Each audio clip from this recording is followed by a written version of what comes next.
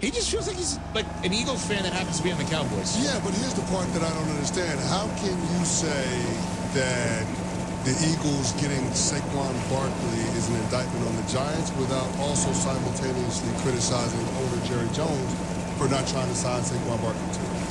Bingo. Like, you knew that your team was going to need a running back because Tony Pollard left in free agency. He could have helped you. He didn't reach out to Saquon Barkley. He didn't reach out to Derrick Henry. And those two guys are at the top of the leaderboard when it comes to rushing in the NFL through week 9. How the hell does that make any sense? I don't know if he realizes that's what he's doing, but that's exactly what's happening now. I can't criticize him too much for saying that the Giants didn't make the smartest of decisions by letting Saquon Barkley walk.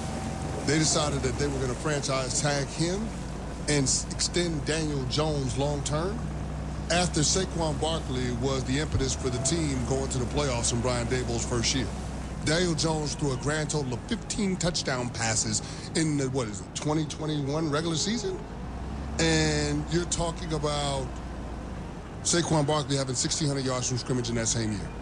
I don't understand how you thought that that was the thing that was driving you, so you kept Daniel Jones and eventually laid the groundwork for Saquon Barkley walking out of your organization. Yeah. That makes no sense. So I'm actually with Micah Parsons on that piece of it. Me too.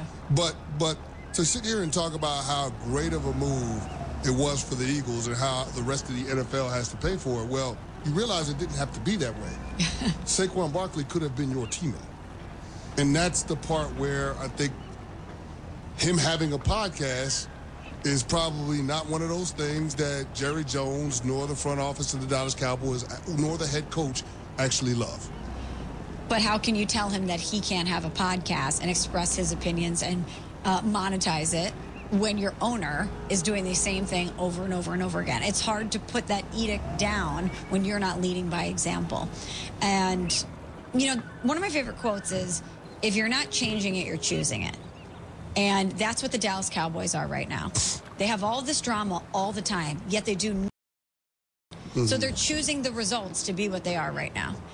And it's kind of hard for Micah Parsons to point the finger at the guy who's writing his checks. Yeah. He might believe that, but it's kind of hard to go on a podcast and criticize your owner when he's the one that's paying your bills.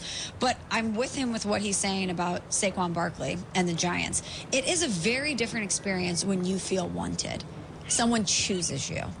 And even though the Giants did that at the outset with Saquon, they hemmed and hawed about the contract. They didn't want to pay him. Ridiculous. Which was ridiculous. He constantly said, I want to be a Giant. He was a great face of that franchise for a long time. But for so long, they let it be known that they did not value him in the same way. It was not reciprocal. The Eagles were like, we see the value in you. Come on down to Philly. And he's having a great year there and is a great addition to that offense. So how much of an indictment is it on Joe Schoen and Brian Daboll to let Saquon Barkley walk and go to Philly and seeing what the Giants are now without him? Zero. None whatsoever. For me. The indictment is drafting a running back that high to begin with. It already happened, though. Right. Yeah. It already happened. If I'm the Giants, my acknowledgement is, see, here's the problem with the Giants. They should have never entered into Saquon Barkley discussions. The problem is they clearly showed us they wanted him. I would have not entered into the discussions because I'm not paying a running back when I'm this bad that much money. I'm just not going to do it. He looks as great as he... But they weren't bad, though. They went to the playoffs and won a playoff game. But last year? Yeah, they were bad because the quarterback was hurt. Right. So that was of no fault of the running back. I think Saquon Barkley is a great player. I think he...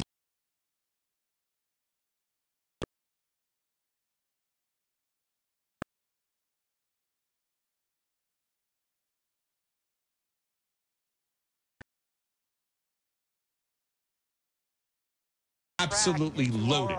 The Eagles would be close to the Lions if they had a better football coach. So hold on. We got to drill down on that because you said he's playing with the best offensive line and he's playing with the best quarterback. I never said offensive line. I said overall talent. I said overall talent and quarterback. I definitely didn't say offensive line. So he's playing with the best overall talent and the best quarterback that he's ever had. Well, how is that